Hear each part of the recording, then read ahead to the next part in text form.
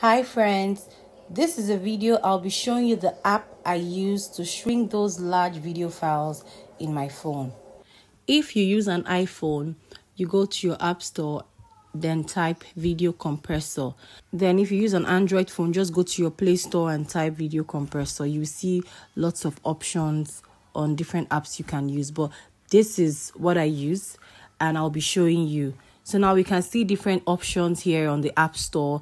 This one is a compressed video app. Yeah, this is another one.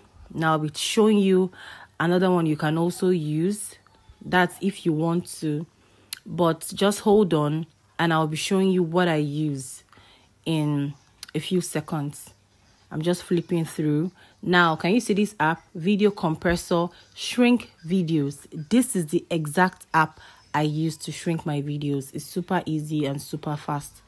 So these are the features. I'm just doing this so you can know the exact one I use, just in case you're trying to search for this app. I've been battling phone storage issues and it's been crazy. So I've had to delete like some videos in my phone. I had to delete pictures I don't think I need.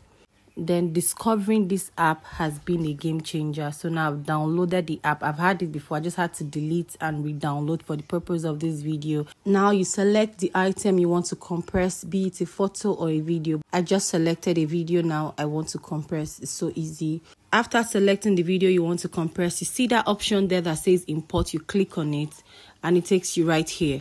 Just slow down and take a close look at this.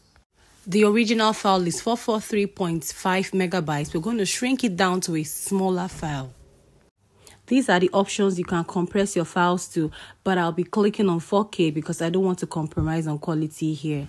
Now click on compress. For startup YouTubers like me, I don't know if you've noticed that when you try to upload large files to the platform, it just takes forever to upload. So this is a hack, a game changer. When you compress your files, it just reduces upload time. So if you are facing phone storage issues, do give this a try and let me know in the comment section if you found this video helpful. And don't forget to like and subscribe. Let's grow together.